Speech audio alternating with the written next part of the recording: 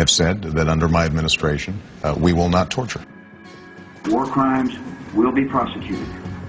My view is also that nobody's above the law. Is there anything, Professor Yu, that the president could not order to be done to a suspect if he believed it necessary for national defense? Well, first, can I make clear, I'm not talking about... And you don't have to make anything clear. Just answer the question, counsel. Well, we don't torture people. Let me say that again to you. We don't torture people. Okay?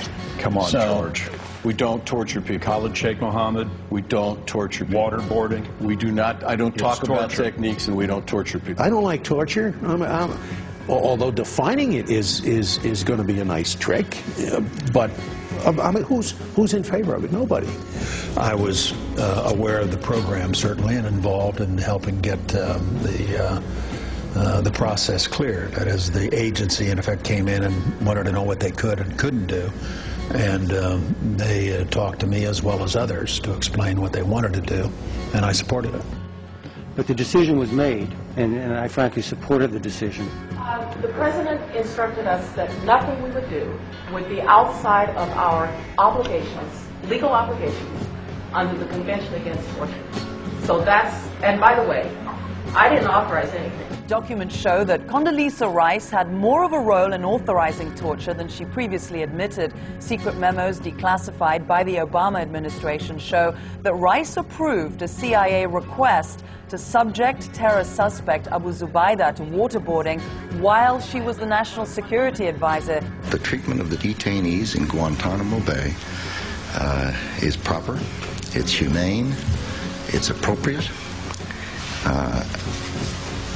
and it is fully consistent with international convention. General Article 3 of the Geneva Convention, which states that people in detention, quote, shall in all circumstances be treated humanely, goes on to ban violence to life and person, in particular murder of all kinds, mutilation, cruel treatment, and torture, and outrages upon personal dignity, in particular humiliating and degrading treatment. And that common Article 3 says that, there will be no outrages upon human dignity. It's very vague. What does that mean? Outrages upon human dignity.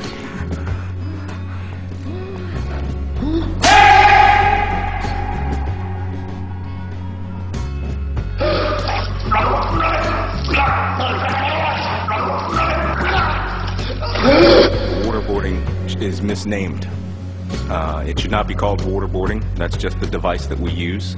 And that torturers have used throughout history. It should be called the drowning torture, and has been called the drowning torture in the past. If that was legal and within the law, why couldn't you do it at Guantanamo? Why'd you have to go to a secret location around the world? I'm not going to talk about techniques.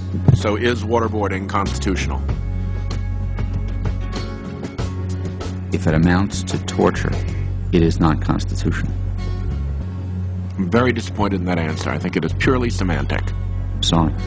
And we would find it acceptable if a U.S. citizen experienced the same kind of enhanced interrogation measures. Tim, it's not torture. I would not want a U.S. citizen to go through the process.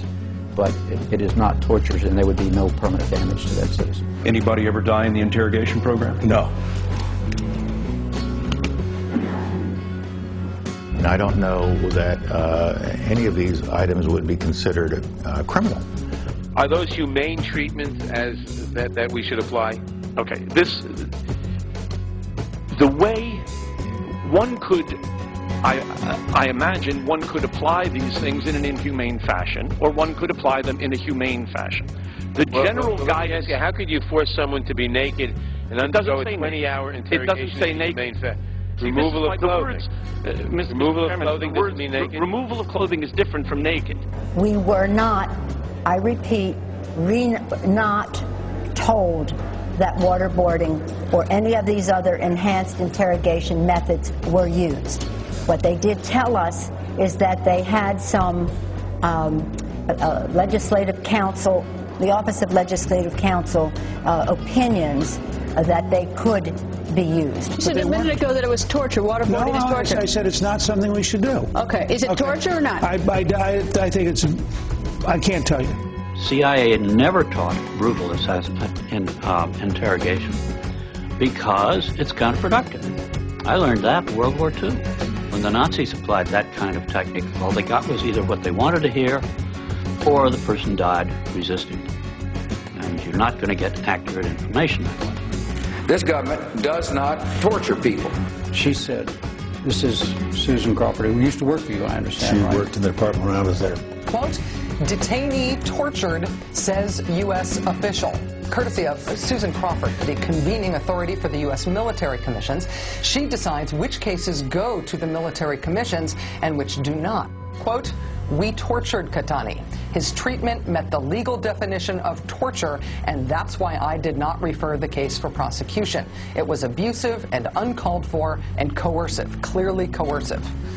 So there it is, in black and white, from a Bush administration official. We tortured. She was, as I understand it, complaining about the way in which, or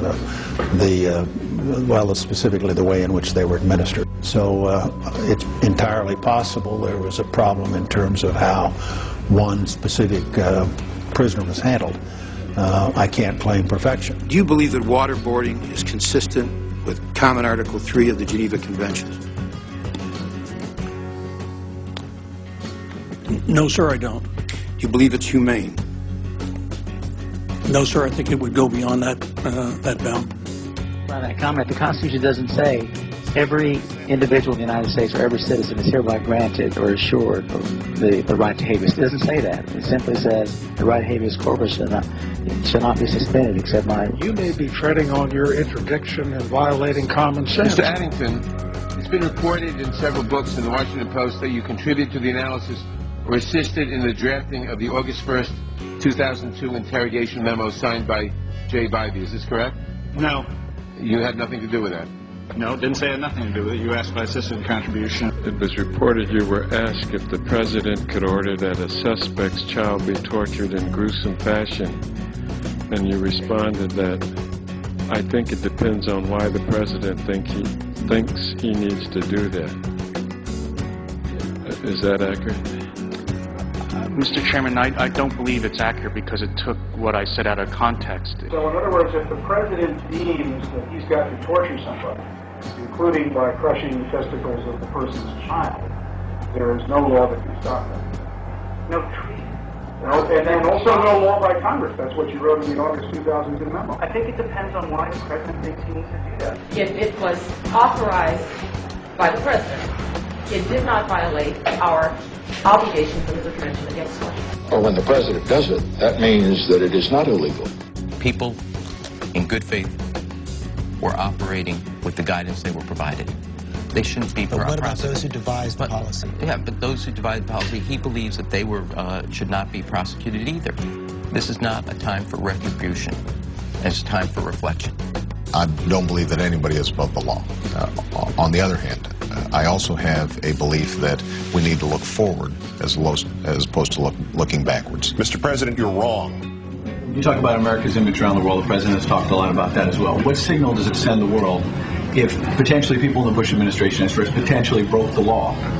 This administration is now saying we're too busy. There's a lot on our plate, obviously. This argument's been out there. We're not.